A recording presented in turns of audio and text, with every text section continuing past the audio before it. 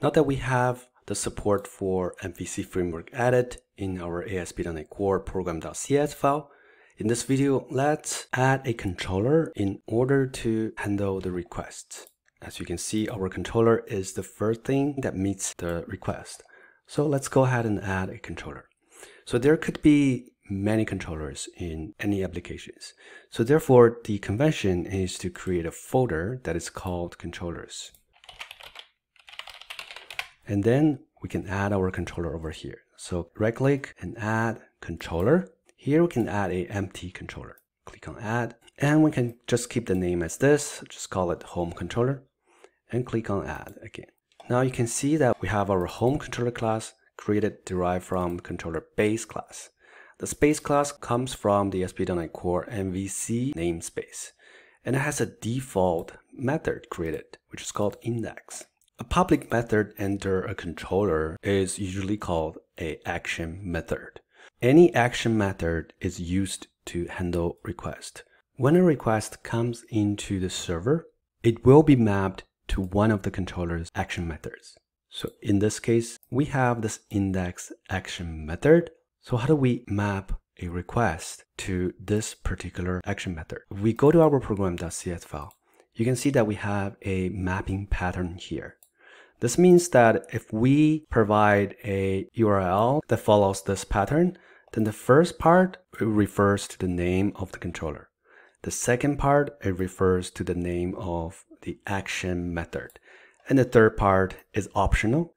If it is provided, then it refers to the parameter of the action method. So in this case, we have a home controller. So the name of the controller is home, and the name of the action method is index. So therefore, the URL pattern to map to this particular action method is /home/index. Let's simplify this action method to return a string, just like before. And I'm gonna say hello world from action method, and let's give it a try. So if I go to /home/index and hit enter, then you can see that this hello world from action method is displayed here.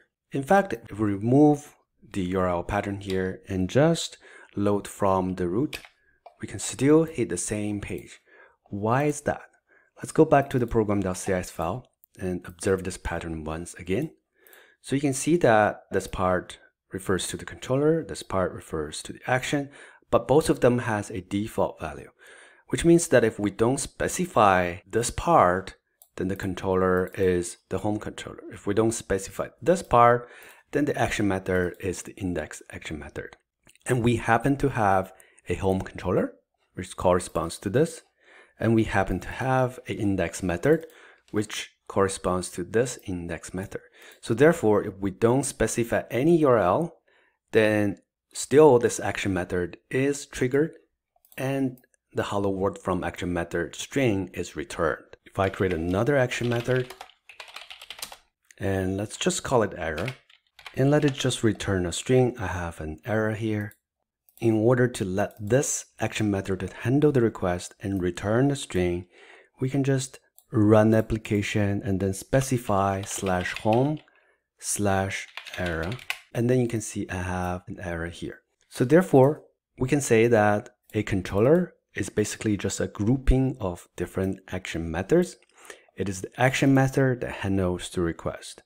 So if we look at our first diagram over here, any traditional web application frameworks will need to do these three different things: mapping to a particular function, and then the function handles the request. That's the first and the second tasks. In our MVC application framework, we are able to map the request by using this setup and a specified mapping pattern over here that accomplishes the first task. And also we have the action methods that can handle a HTTP request, and that accomplishes the second task. Okay, that's everything I want to cover in this video. I will see you in the next one.